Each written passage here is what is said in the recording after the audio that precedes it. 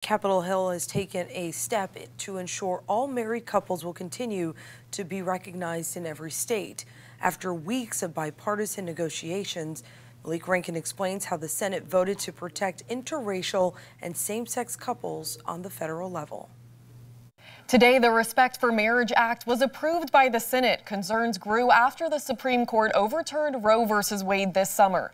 The Supreme Court was able to reverse that decision because the law was not codified. So the bill, as amended, has passed.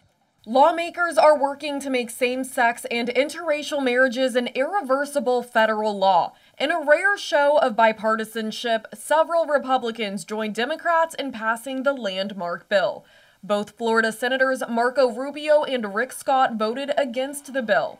Equality Florida reports about 8 to 10% of Floridians identify as LGBTQ. The organization says this vote is a big step in the right direction. Yeah, not only do policies matter, but words really matter as well. It matters that we have a bipartisan vote in the United States Senate. It's hard to get senators to vote together on just about anything, but they came together to say out loud that LGBTQ people are of value, that our relationships matter, and that they deserve to be treated with the dignity and respect that everyone else gets.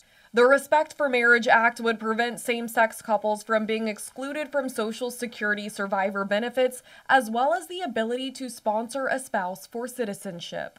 The Senate-passed bill now goes to the House for passage before going to the White House for President Biden's signature. In studio, Malik Rankin, 10 Tampa Bay. Democrats are trying to get other measures through in the lame duck session, including an election reforms package.